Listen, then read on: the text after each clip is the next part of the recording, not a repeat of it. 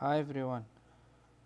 If you want to add a QR code to your application, let's say that there is a requirement to show a QR code in a certain section. Let's say this section. Oh, by default, there is no QR code in control in PEGA. Uh, I created this custom control, and in the parameter tab you can add YID, add any QR text, add the size of the QR code.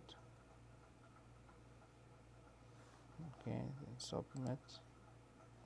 Okay, it will show you a QR code. I explained how did I create this QR code in an article. I will add this article link to the video description. See, this is the QR code. It is very easy.